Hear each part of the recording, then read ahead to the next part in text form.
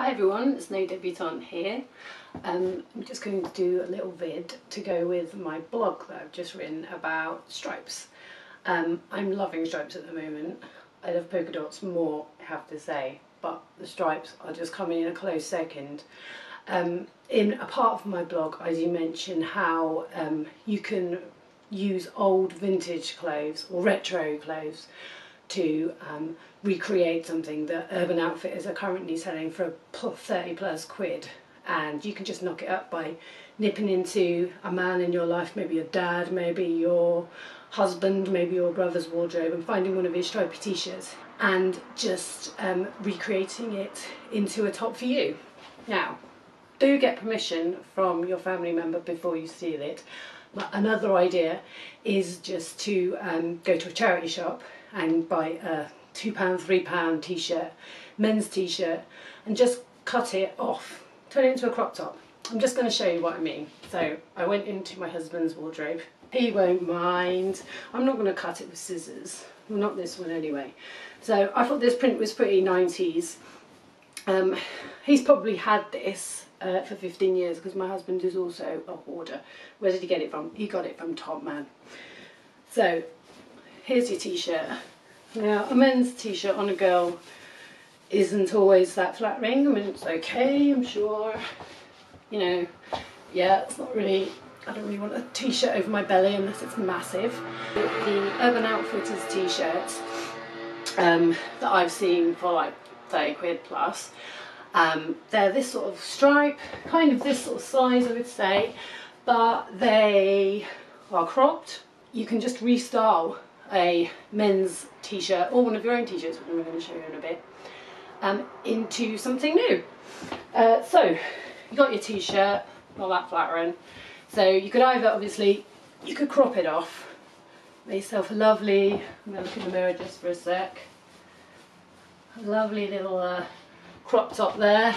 Might be a little bit wide there, but that's alright because people are wearing them quite boxy, and people are making them quite boxy. A lot of designers I know do make quite a boxy t-shirt and top at the moment, so I quite like that sort of thing. But also, the oldest trick in the book would be this one, where, whoa, you can tie in a knot. I know people that tie hairbands around it, and they either do it out or tuck it in like this. Just want to see how flattering that is. It's alright, it'll do. But yeah, so you can do it like that. Or round the back, or at the side. So there we are. You can just have it at whatever height you want. So if you don't really like, I don't really like showing off my belly, so there's no way really I'm going to go out with these leggings on like this and this crop top. But I would wear it with some tapered jeans, or sorry, my tapered trousers, which I'll show you in a minute. And, you know, just adds a bit of shape. You want to accentuate your waist, don't you? So I haven't been that great at that lately because I've been wearing massive oversized clothes, which I love and I find it really comfortable, but then I was feeling I was just being a bit too boy. There was no shape to me, which is fine because in the winter I don't care about that if I just want to be warm. But, you know, bit of shape's what we want. So there we are. So I've done that. As I said, you can do it at the side as well. Tie a little knot in it, I don't know. So yeah, so this silly boys t-shirt has actually become quite a cute little t-shirt. I think I will try my little top on with some of my striped trousers just to show you how I would actually wear it. I'm hoping that it's not too dark so you can see everything. Not really filmed at this angle before. Right, so here I am with the top on, looking unflattering with my baggy trousers and my new waist, and then dun dun dun, get my little crop top. So I've done that so it's more like a t-shirt with a nipped-in waist. And these trousers are my new favourite trousers, and they are by Duvet Days, a lovely lady who makes all of the garms from Duvet Days out of vintage duvets, vintage sheets, stripes, Aztecs, kids prints, you can just anything, any duvet you've ever had, she could knock you up a pair of trousers out of it. If you've got one in your wardrobe, in your closet somewhere, get it out and send it to Emma at Duvet Days, and she will knock you up a marvellous pair of trousers like these. Oh yeah. And she might make you a matching top if you're lucky. Boy or girl, doesn't matter. I think with this, I don't like it that much like that. I think it would have to be quite a high little crop with these trousers. Well, I'm going to tuck it in my bra, that's what I'm going to do. Oh yeah. So yeah. So that's how you use a vintage 90s, noughties, whatever, striped t-shirt or any t-shirt and turn it into something new that no one else will hopefully have. Okay, so next I'm going to do a little 90s top that I used to have and do something different with it. So I'll be back. This is a skinny rib top, as they used to call them in the 90s. They might still call them that, I don't know. That I got when I was 16 years old from, I think, Pilot in Bristol. So basically this is that shape. It might be skinny ribbed, but no one's looking skinny ribbed in this little number.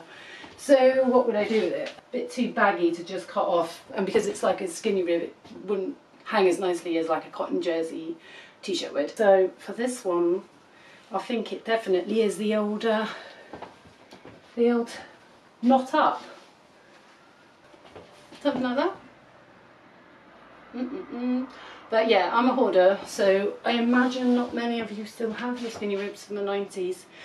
Many of you probably weren't even born in the 90s, let alone have your skinny ribs. It's just about using what you have or what you find and not having to spend £30 for Urban Outfitters. Although I do buy things from Urban Outfitters, so don't think I hate them.